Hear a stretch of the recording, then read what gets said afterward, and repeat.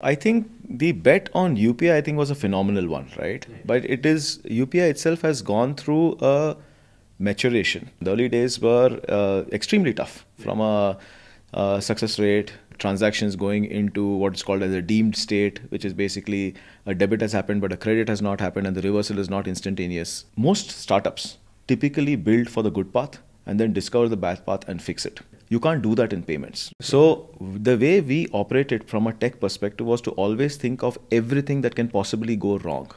Right? So what are reconciliation mechanisms? Something that happens from day one. So I think one thing that we did well was we actually studied the UPI protocol very deeply. We engaged with NPCI and the India Stack team very early on to understand it better, give our suggestions. They were very, very open to suggestions on how it should operate.